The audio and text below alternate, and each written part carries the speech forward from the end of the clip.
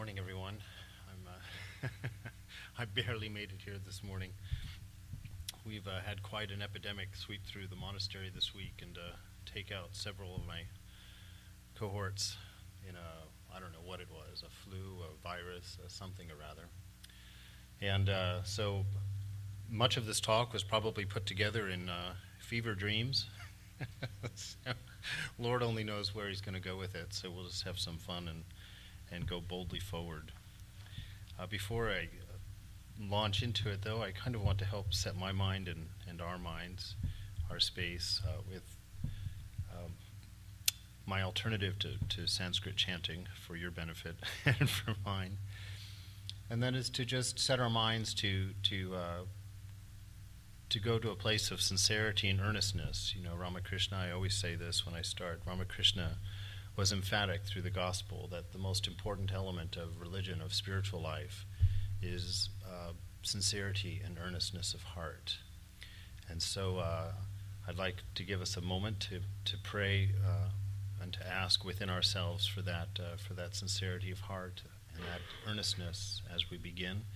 If you're an atheist, you can certainly just simply request those things of yourself in your own space.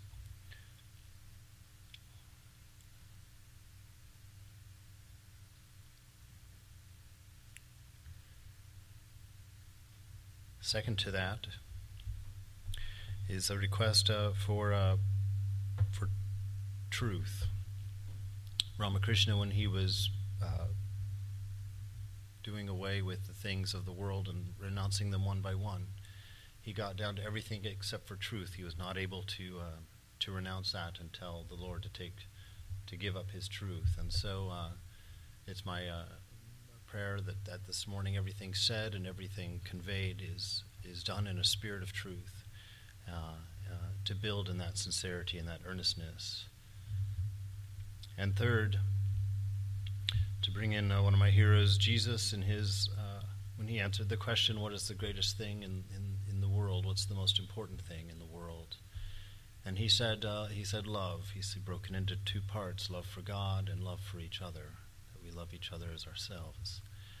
And so it's my prayer as we start to dig into the scriptures and to find an inspiration in what they have to say, that we do so based on that spirit of love and for God and for each other, and that by our time together today there'll be more of it between us and between the divine because of our time together. So with those three prayers, we'll boldly launch forward into my next personal tradition, to dig into a poem of Hafiz that kind of embodies what I'm hoping to find today. And this one, oddly enough, is called The Woman I Love. Hafiz writes, because the woman I love lives inside of you, I lean as close to your body with my words as I can. And I think of you all the time, dear pilgrim, because the one I love goes with you wherever you go. Hafiz will always be near. If you sat before me, wayfarer, with your aura bright from your many charms, my lips could resist rushing to you and needing to befriend your blushing cheek. But my eyes can no longer hide the wondrous fact of who you really are. The beautiful one whom I adore has pitched his royal tent inside of you, so I will always lean my heart as close to your soul as I can. I named this talk this morning Stardate 2014, and it's been brought to my attention that was a humorous choice. I'm sorry to say that I'm enough of a nerd that I didn't realize it was funny. My idea in coming up with that topic was to do a New Year's talk, kind of a rehash of where we're at and what we're about, and really what spiritual life is for us in the coming year, to kind of help us in our resolutions if we dare to make any. And so that, of course, to my mind, instantly brought up that image of James Kirk, you know, at the end of every Star Trek episode where he's sitting there talking to his computer and, doing his computer log of of what they encountered for the day and what they learned from the day and what pieces of information that they got out of it. And so I wanted to do the same.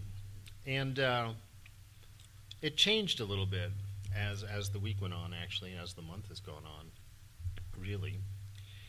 And what I wanted to do more this morning was to take a look at some of the things that Thakur and Vivekananda and well, even Sister Christine and some others have said that really paint up the ideal of spiritual life, and to not so much learn something new, because I really don't know that I would have the ability to bring out something new, but to more bask in some sunlight, as it were, to kind of take a trip to the spiritual beach together and just set our towels out and to be reminded of the beautiful things that inspired us to spiritual life and that have kept us holding on and going forward despite, I would say, a lot of resistance in the world today.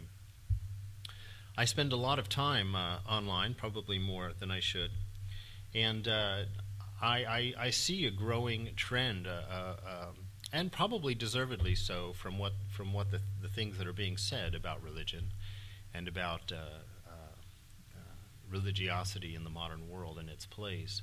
And really, its place is being questioned. You know, people are really wondering, really, what is the value of it? It seems to cause a lot of division. It seems to be tearing at the social fabric of our culture, and certainly of the world. Many atrocities even now are being blamed on religion, though we like to make the distinction between religion and politics. Nonetheless, they seem somehow poisoned by each other these days. And that has caused me to do a lot of reflecting, especially because I've chosen a life of throwing all of my time into spiritual life, into religion. It's affected the way I dress, the things I talk about, the place I live, and the things that I do for my fun. And I definitely have kind of taken on the chin when I hear those things questioned. And so I wanted to remind myself what the goal is, what the point is, what I think, forgive me for the cliche, but for saying what true religion is, what spirituality is. There's a large part of me that resists the idea of having a religion or a spiritual life that's somehow categorized and separate from anything else that you do during the day. This idea that it's a practice, or this idea that it's a set of beliefs, or it's a place that you go, I believe is a very deep misunderstanding in our modern life. That really our spiritual life, our religion is our life. That it's who we are and what we are and how we approach the world around us, and what tools we use to grow from that, and to reach for an ideal. For me, spiritual life is an ideal. And with that, I'm going to go into my first very long reading, where Thakur himself is telling us what this ideal is. This earth is blissful to all beings, and all beings are sweet to this earth. They all help each other, and all the sweetness is the Atman, that effulgent, immortal one who is inside this earth. Who is this sweetness? How can there be any sweetness but He? That one sweetness is manifesting itself in various ways. Whenever there is any love, whenever there is any sweetness in any human being, either in a saint or in a sinner, either in an angel or a murderer, either in the body, the mind, or the senses, it is He. Physical enjoyments are but He. Mental enjoyments are but He. Spiritual enjoyments are but He. How can there be anything but He? How can there be 20,000 gods and devils fighting with each other? Childish dreams. Whatever is the lowest physical enjoyment is God, and the highest spiritual enjoyment is God. There is no sweetness but He. Thus says Yajnavalkya, when you come to that state and look upon all things with the same eye, when you see, even in a drunkard's pleasure, the drink only of that sweetness, then you have got the truth, and then alone you will know what happiness means, what peace means, what love means. And so long as told make these vain distinctions, silly, childish, foolish superstitions, all sorts of misery will come. But that immortal one, the effulgent one, he is inside the earth, it is all his sweetness, and the same sweetness is in the body. This body is the earth, as it were, and inside all the powers of the body, all the enjoyments of the body, is he. The eyes see, the skin touches. What are these enjoyments? That self-effulgent one who is in the body, he is the Atman. This world, so sweet to all beings, and every being so sweet to it, is but the self-effulgent. The immortal is the bliss in that world, in us. He is that bliss. He is Brahman. This air is so sweet to all beings, and all beings are so sweet to it. But he who is that self-effulgent, immortal being in the air is also in this body. He is expressing himself as the life of all beings. The sun is so sweet to all beings, and all beings so sweet to this sun. He who is this self-effulgent being in the sun, we reflect him as a smaller light. What can be there that is but his reflection? He is in the body, and it is his reflection which makes us see the light. This moon is so sweet to all, and everyone who is so sweet to the moon, but that self-effulgent and immortal one who is the very soul of that moon, he is in us, expressing himself as mind. This lightning is so beautiful. Everyone is so sweet to the lightning. But the self-effulgent and immortal one is the soul of this very lightning, and is also in us. Because all is that Brahman, that Atman, the self, the king of all beings. This is religion. This is the ideal that Thakur presents to us, puts forward to us. It's the only ideal, really, that can manage as a world, that can actually take us forward and actually can bring us into a place that all of us know is possible. We try to create it in our families, we try to create it amongst our friends. Every time we go out dancing together or go out to the club together or do whatever, we're always trying to create at least a small circle of that perfection, that acceptance of one another, that joy between one another, that happiness, that oneness, that trust. We're always trying to create this oneness, this sense of being together, this sense of being fully accepted and fully accepting. The motive behind most of the drugs that we take are to lower that barrier of ego, to lower down that sense of fear, to overcome that sense of inhibition, that sense of insecurity, that inappropriateness, that judgment. Almost everything that we play with in this world is simply that, simply trying to recreate that which we know to be true, that which we understand and which we believe and which we long for to be true. That is religion. That's the goal of our spiritual life. So what is it that blocks us? If all of us are doing the same thing in every church, in every mosque this morning, not even the mosques, in the Temple of Cantors down on Fairfax Street, the same thing, the same practice is being had, the same thing is being worked on, Every new lover waking up this morning and going out for their breakfast for the first time, hoping to rekindle and to maintain that sense of oneness, that touch of the divine that they thought they experienced for just a brief moment. In every place, everywhere this morning, we're all worshiping together, whether it's in a church or on the street, all of us trying to touch that divinity, to find that divinity, to be reminded of that divinity. But what is it that blocks us? What is it that's keeping us from coming to that? What is it that's causing the fights? And what is it that's going to cause that breakfast to break up and never happen again, What is it that's going to alienate that group of friends last night, or that eventually brings, lovers apart? What is that? Vivekananda says, expression is necessarily degeneration, because spirit can only be expressed by the letter, and as St. Paul says, the letter kills. Life cannot be in the letter, which is only a reflection. Yet principle must be clothed in matter to be known. We lose sight of the real in the covering and come to consider that as the real, instead of being a symbol of the real. This is an almost universal mistake. We find that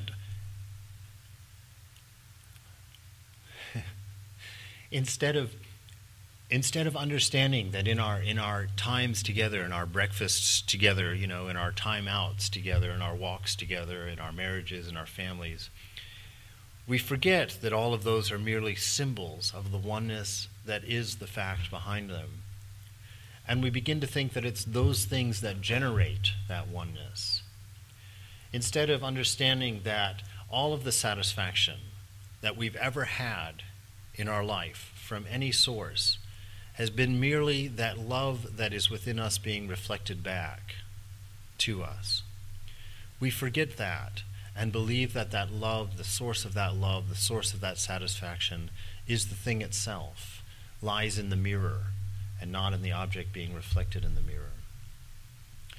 Vivekananda says when he talks about this, or when St. Paul talks about this idea that spirit can only be expressed by the letter, he means by the symbol, by the language. You do an experiment and think of something that, the most beautiful sound you can think of. You just close your eyes and you just think, what's the most beautiful sound I can think of? And then somebody says, okay, sing it. Suddenly that symbology, that place of beauty that you've managed to understand, that you've seen inside, suddenly you have to come up with a symbol for it. You have to come up with an expression of it. And like Vivekananda says, immediately in that expression, it's degraded. You will not be able to express the beauty that you see in your mind, that you've heard in your mind. It's one of the biggest frustrations, I think, of anybody who aspires to be an artist. You get an inspiration, and then you try to create the symbol for that inspiration. Some good artists manage to do that. They manage to create a symbol that takes your mind higher, that brings a sense of wonder to the world around. But most of us, it's a stick figure with a smirk, and it's the last one you do. You're discouraged, you give up. So it's that idea. We have to understand this, and not just understand, but be convinced at a fundamental level, to see, to experience firsthand that this love that is being reflected back to us, this unity that being reflected back to us, is in fact sourced within, that it's ours already, which means we carry it with us everywhere we go at all times. There's nothing in the world necessary to bring that to you. But to do that, you have to turn that inner eye from looking out through the senses into itself, which is one of the most challenging things to do. And normally, when we go about doing this, sometimes, especially when you get these ideas at first, when somebody first says the whole world is one, that there's a oneness in everything, that there's this magical unity, you go around and it's easy to start kind of trying to act that out. We sort of get a sense, oh yeah, of course, that's what it is. I get it. That's how that is.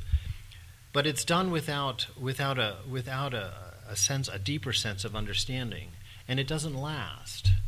I look in I hope it's just the earlier days of my spiritual life, but I fear it's probably pretty close to now also. Some of the most smug moments, the smug self-righteousness that spiritual life can sometimes produce in some unfortunate folks, where you just have this sense of knowing, or, yes, I've got that figured out. And, until somebody cuts in line and takes the last piece of pizza, then, that sense of unity is gone. It's like, it's over. Or some of the greatest acts of selfishness, that are done out of a sense of license that comes from this oneness, where you assume someone else's oneness somehow serves you.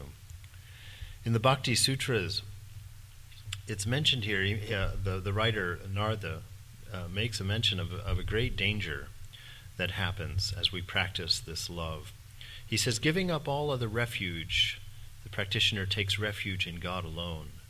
Scriptures are to be followed as long as one's life has not become firm, or else there is danger in doing evil in the name of liberty. This, I think, if that matters, is one of the most prominent, I think, slippery slopes for... I'm going to come close to saying something so wrong it's going to be irretractable.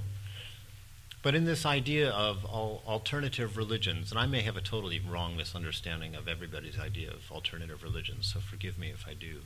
We can hash it out later. But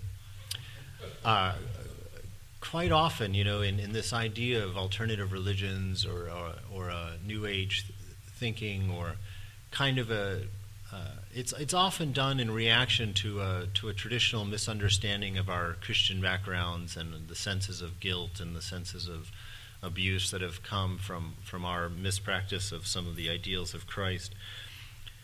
And we come into these new religions because they don't talk about sin, they don't frame the world in the sense of good and evil and, the devil and heaven and hell. And so there's a great sense of freedom in that. There's a great sense of, God got out of that one. But a lot of times, that's as far as we go. We kind of find a certain comfort in that idea that the world is perfect as it is. That if you could see it as it was, you would be able to write this paragraph where Ramakrishna says everything in the world is helpful to one another, despite what the apparent horrors that are going on in the world. We somehow salve ourselves into sort of a state of a delusion, really, where we just kind of alleviate ourselves of responsibility, the idea that, that's that person's karma, or that's that person's karma, or really it's fine, I just have to accept it and see it, And what Narada is saying here is he's saying there is a danger in doing evil in the name of liberty. As long as you have attachments, as long as you can answer the question, what do I want? You've got to be very careful about what you trust from what you might assume is your inner guide or that inner guru. The guru is there, there's no doubt, don't get me wrong. The teacher is inside. There is that one great teacher, that one love that's inside of us being infinitely expressed. But that one light that shines in there gets reflected through many different veils and many different ideas of self before it comes out, before it becomes visible to the world on the outside. And if that hasn't been carefully cleaned, maintained,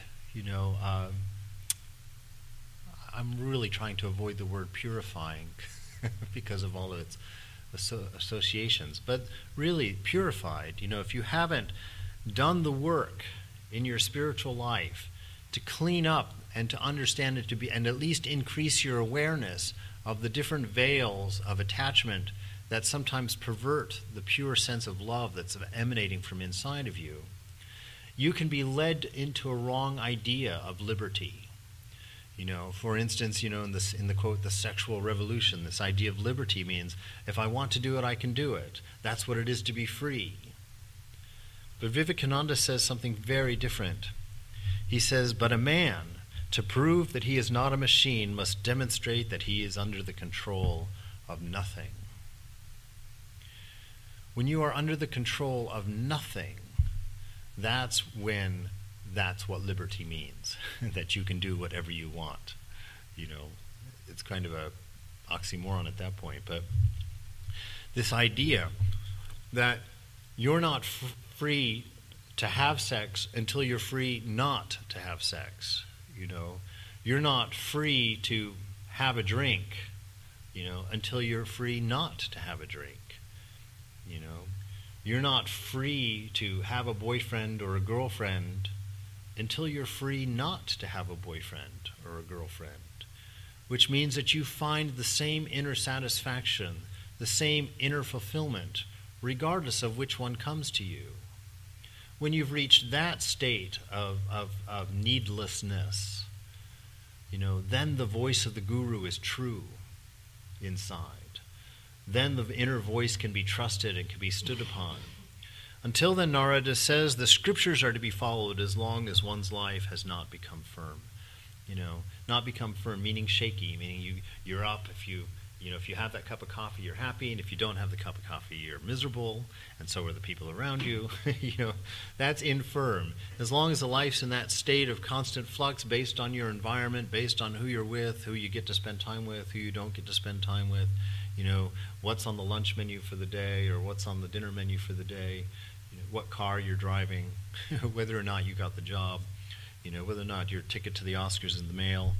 These things, as long as those become dependencies, then you're a machine. You're not free. You're being led by a hook in the nose, so that you'll be walking down the street and you'll smell pizza and suddenly you have to have pizza. I'm free to get pizza, so you go and buy pizza. Then you're walking down the street and, there's a good movie. I gotta go see, I've got to see that movie. You go see that movie. One desire after another, and our culture has mastered this. This town in particular has mastered this art, of desire, presenting the kind of one hook after another. You just kind of walk along blissfully, with one good idea after another being handed to you, like, yes, must do.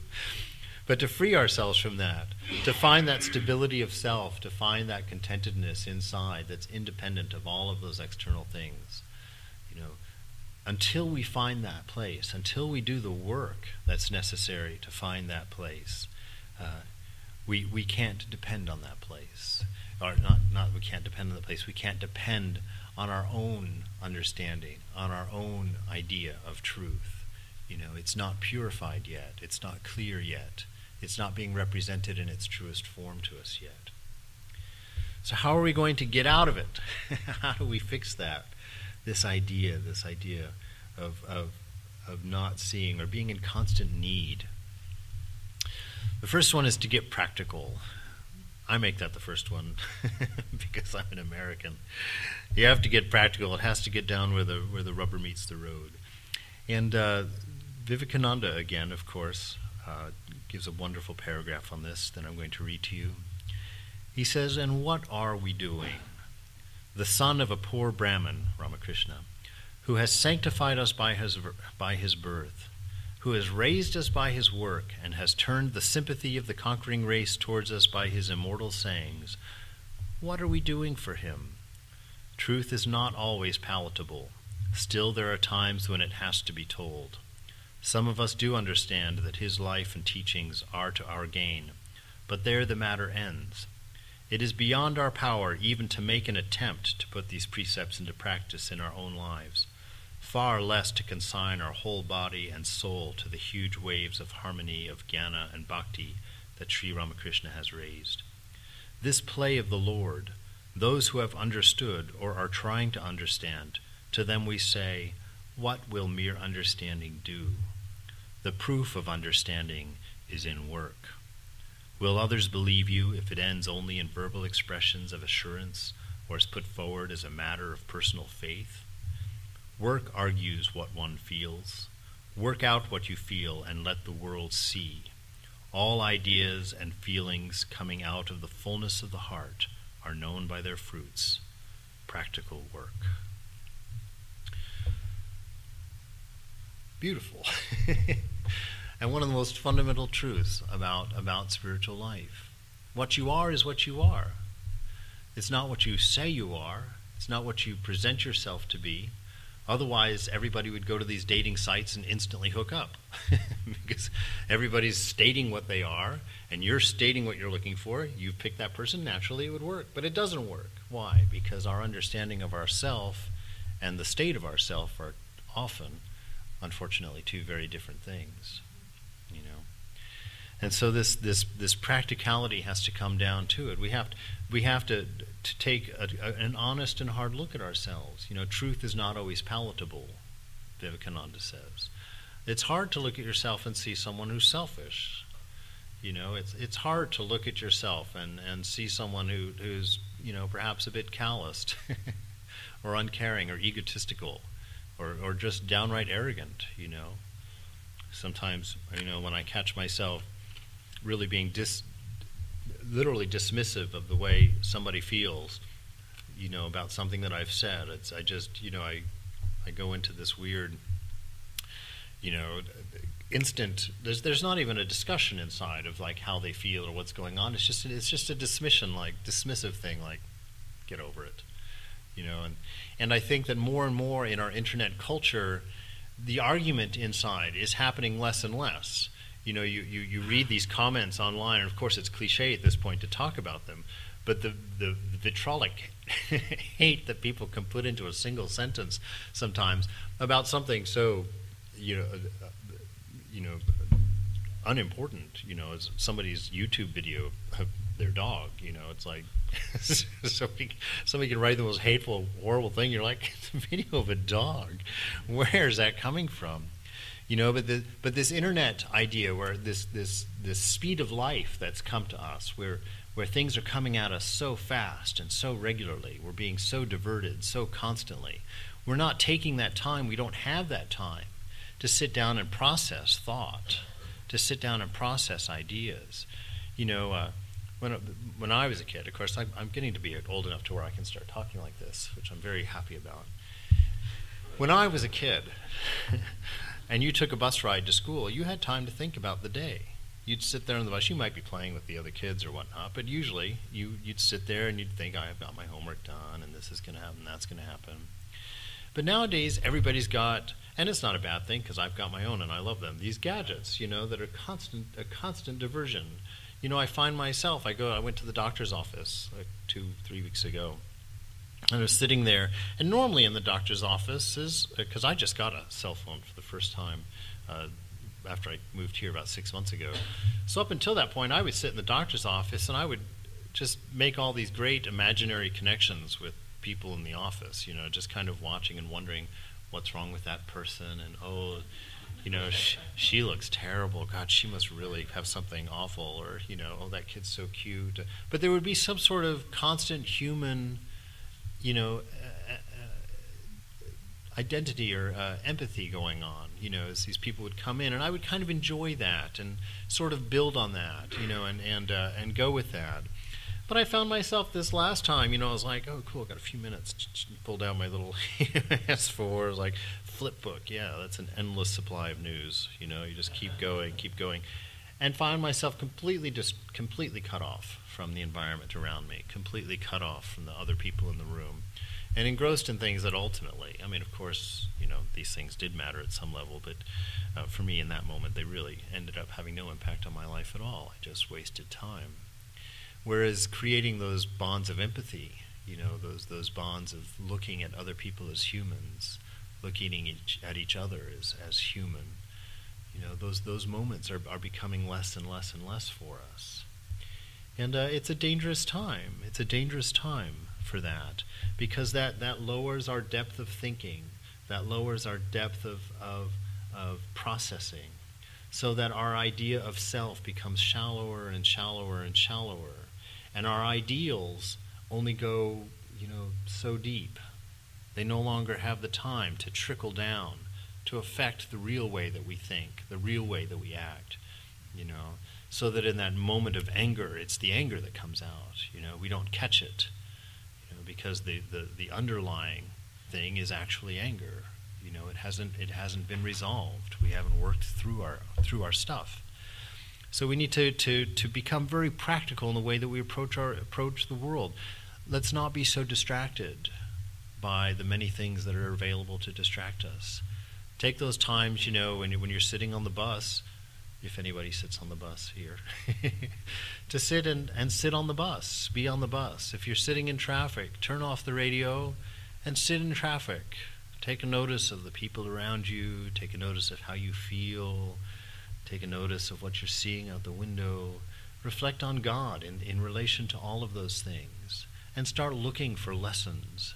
Start looking for hints of this truth, this ideal, that's being presented to us. Start trying to see that oneness. Put yourself into the car next to you in that circumstance. Imagine what that person is feeling, what they're thinking, See their frustration, see their hurt, see their anger, see their need to get to work, need to pay their bills. Create that empathy, that oneness. Generate that oneness. So that your idea, Swami Prabhupada, I always have to come up with at least one thing he's told me, because he's taught me so much in my life. But this idea that he said, he says, if you're selfish, okay, be selfish. Be as selfish as you can possibly be. But make yourself really huge. Make yourself really huge so that you can invite as many people into that self as possible. So that selfishness serves as many people as possible. And the way that you do that is through empathy and through sitting and looking at people, identifying with people, empathizing with people, thinking about their life, looking for ways to help them, thinking of how you can be positive toward them for no motive whatsoever, simply because it's you, simply for love for love's sake, again in Vivekananda. So we have to go about this purification process. It involves meditating. Ramakrishna, after going through that beautiful, very long introduction that I read there, where he talks about the oneness of all things, the sweetness of all things to one another, he ends the paragraph by saying this. He says, these ideas are very helpful to men. They are for meditation. For instance, meditate on the earth. Think of the earth, and at the same time know that we have that which is in the earth, that both are the same. Identify the body with the earth. Identify the soul with the soul behind it all. Identify the air with the soul that is in the air and that is in me. They are all one, manifested in different forms. To realize this unity is the end and the aim of all meditation. Contemplate these things. Contemplate this oneness. Identify this oneness. When you see that person grabbing the last piece of pizza, take joy in the fact that you would have done it. It's like, enjoy the joy that they're feeling that they got the last piece of pizza, instead of feeling the diminished, self of, I didn't get the last piece of pizza. But see that oneness. Stand on that oneness. You did get the last piece of pizza. There's many mystical stories. One of them of Ramakrishna and the boat on the Ganges. Everybody was hungry. The boat was, I guess, behind schedule, and they were late for lunch, and so everybody was hungry. But somebody had brought food, a little plate of lunch, or a little plate of food as an offering to Ramakrishna, and so they handed it to Ramakrishna. And everybody's thinking he's going to split it up and give everybody a little bit. And Ramakrishna just sits there and eats the whole thing, until there's not one little speck left on the plate. And at first people were, offended probably.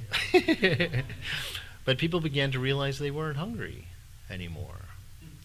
He gave them an experience that by him being filled, everybody was filled. And that oneness was shown. There's many examples of like that in many of the world's scriptures. And so for us to take delight in that, to take delight in the happiness of others, to take delight in the good fortune of others, the person that was in front of you that just happened to be the last one that got served that day, and you have to come back tomorrow. Be happy, find that oneness, contemplate that oneness. Vivekananda goes on, he says, the first lesson then is to sit for some time and let the mind run on. The mind is bubbling all the time. It is like that monkey jumping all over the place. Let the monkey jump as much as he can. You simply wait and watch. Knowledge is power, says the proverb, and that is true.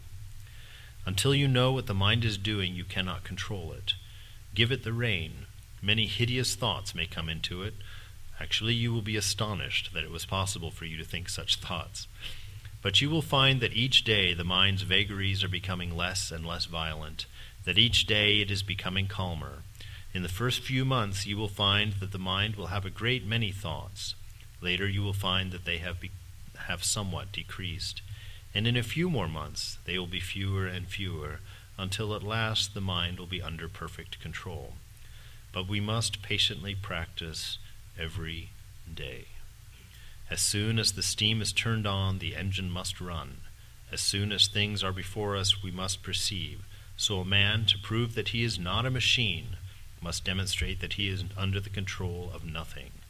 This controlling of the mind, and not allowing it to join itself to the centers, is pratyahara. How is this practiced? It is a tremendous work, not to be done in a day. Only after a patient, continuous struggle for years can we succeed. I've got that bolded there. How is this practiced? It is a tremendous work, not to be done in a day. Only after a patient, continuous struggle for years can we succeed. We've got to be practical. The very purpose of this life is this realization. For the self to enjoy its freedom in the body. Vivekananda writes that. He says that the very point of coming to this planet, of taking a body, is to experience the sweetness of that state. Freedom in the body, knowing the self and experiencing the self through this Maya. Jivan Mukta, he calls it. That is the point of this life. And how is it practiced? How is it attained? Through tremendous work. So we've got a new year ahead. We've got a new year ahead. Many of us are tired. Many of us are growing older. Many of us have, for whatever reason, we've just become comfortable. We've kind of sat back. We've perhaps been meditating for a few years, perhaps have started to enjoy a little bit of that peace of mind. But it's a new year for us to go higher and to take on a tremendous work that's not to be done in a day, but through a continuous struggle as we continue forward in this process. To take heart, but to be honest. Truth is not always palatable. We're not going to coast into this realization. We're not going to skip in a sundress and think and arrive, I know the truth now, it's finished. It's a tremendous work. And every one of us in here owes it to ourselves and to the world around us to do that tremendous work. That tremendous work to be the greatest lovers of mankind. To be visionaries who see and act on the oneness we understand in each other. To have that love and that compassion.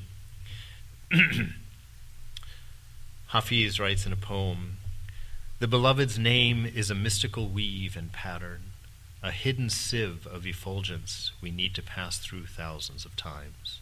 For my constant remembrance of the friend, all I now say is safe to drink."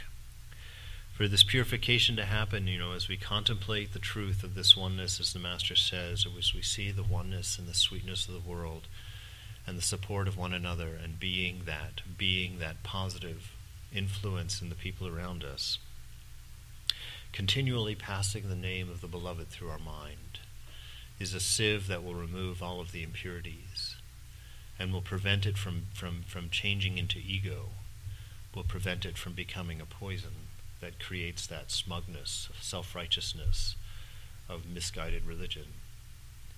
Keeping the name, the blissful name of whatever your ideal is, the sweet name of Jesus, the sweet name of Ramakrishna, or Holy Mother, or Buddha, or no name at all, just Om, to take that and to just run that through the mind, to keep that constant balance, that constant perspective of oneness, to keep it alive, so that all that you have to say is safe to drink for those around you. We have to long for this. Sister Christine wrote a beautiful paragraph that I stumbled upon this week when she was writing about Swamiji in her reminiscences. She says, "It is needless to repeat the formal teaching, the great central idea. These one can read for himself. But there was something else. There was an influence, an atmosphere charged with the desire to escape from bondage. Call it what you will. That can never be put into words, and yet was more powerful than any of the words. It was this which made us realize that we were blessed beyond words. To hear Vivekananda say, 'This indecent clinging to life drew aside the curtain for us into a region beyond life and death, and planted in our heart the desire for that glorious freedom. We saw a soul struggling to escape the meshes of Maya, one to whom the body was an intolerable bondage, not only a limitation, but a degrading humiliation. Azad, Azad, the free, he cried, pacing up and down like a caged lion. Yes, like a lion in a cage, who found the bars were not of iron, but of bamboo. Let us not be caught this time, would be his refrain another day. So many times Maya has caught us. So many times we have exchanged our freedom for sugar dolls, which melt when the water touched them. Let us not be caught this time. So in us was planted the great desire for freedom. 2 of the 3 requisites we already had, a human body and a teacher, and now he was giving us the 3rd, the desire to be free.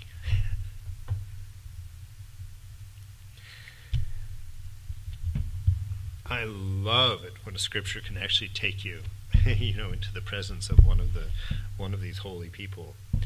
This idea,